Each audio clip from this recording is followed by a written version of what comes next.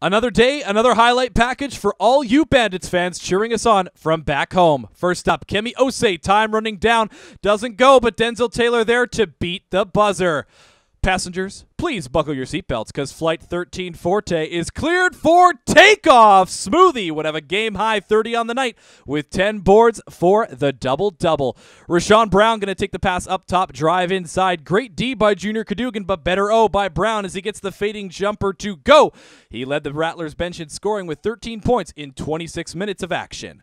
Bandits showing off the fundamentals in this next sequence. Fantastic ball movement ends up at the player. It all started with Cadogan for 3. Rattles it home and brings the Bandits within 9. Fourth quarter now. Kevin Bracey Davis steps it back. Hits the big tray to bring the Rattlers within 4. And Jehens Maniga drives and kicks to Capers for the win. Off target, but he's fouled. So a chance to make all 3 and end the game. Spoiler alert, he would do just that. 87-77, your final score as your Bandits improve to 2-0 in the CEBL Summer Series.